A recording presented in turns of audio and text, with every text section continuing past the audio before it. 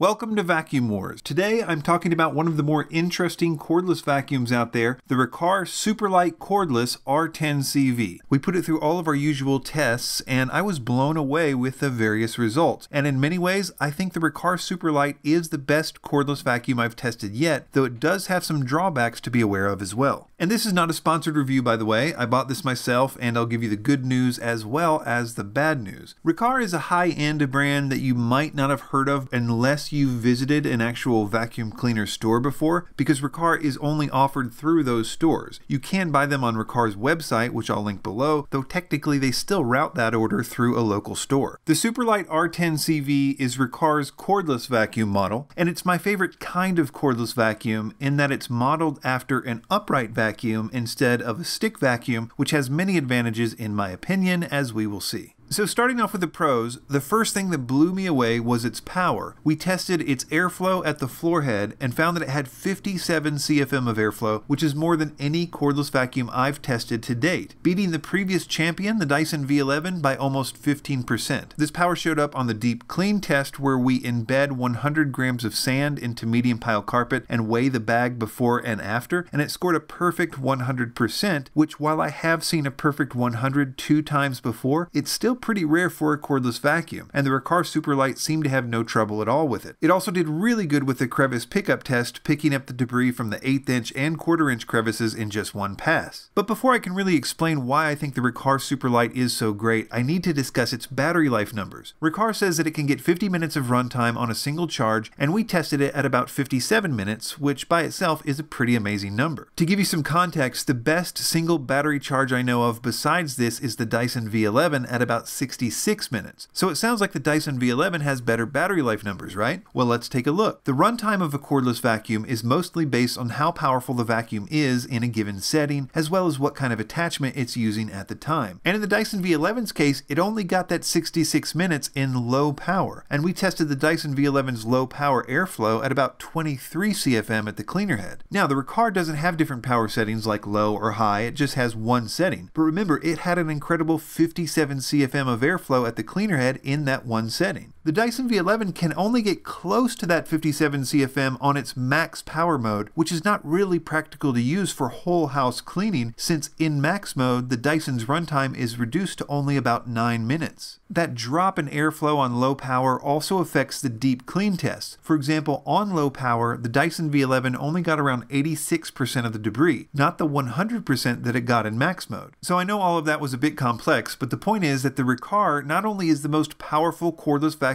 I know of, and one of the very few that can boast near perfect carpet deep clean results, but it can sustain that power for much longer than most of its competitors. So how does it get all that battery life, and why doesn't every manufacturer just do that as well? Well, there are a lot of answers to that, but the main thing is that the Riccar Supralite is modeled after an upright vacuum and not a stick vacuum. Stick vacuum manufacturers need to be super careful about the size of the battery that they use because it's attached to the handle, which means that you're going to carry the weight of that battery on your forearm.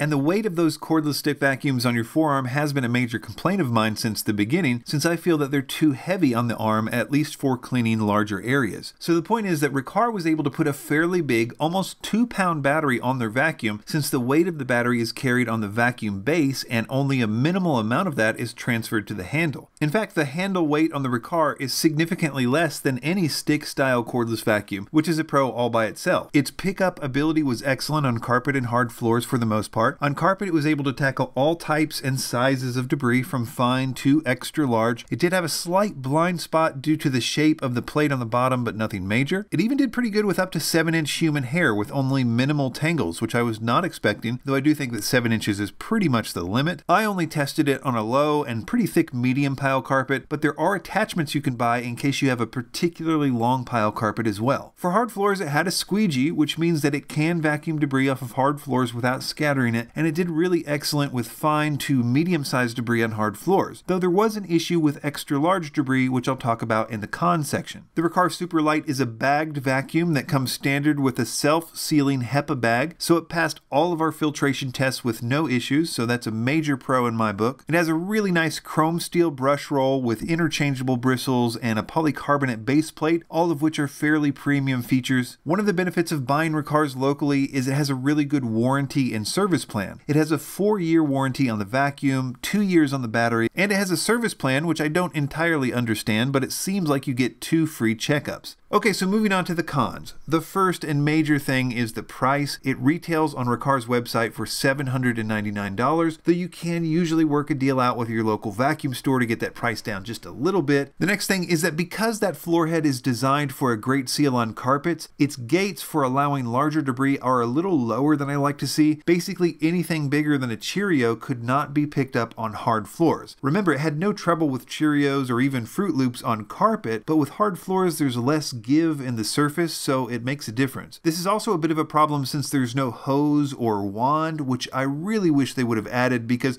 number one, you don't have an option for those larger pieces on hard floors. You just need to pick it up or sweep it up. Number two, not having a hose means you can't use attachments of any kind with it, which is a bit of a shame, especially because Riccar makes some pretty cool attachments with their other vacuums. So it does limit the usefulness of this otherwise excellent machine. Another thing is that while it was really easy to use and very light, I would have preferred a swivel on the head for a bit more maneuverability in tight spaces. So even with all that in mind, I stand by my earlier statement that the Riccar Supralite R10 cordless vacuum is the best cordless vacuum I've tested so far, at least in terms of power, battery life, deep cleaning ability, and ease of use in terms of weight. Links in the description, and be sure to subscribe to Vacuum Wars to keep up with all the latest vacuum cleaners, robot vacuums, and more.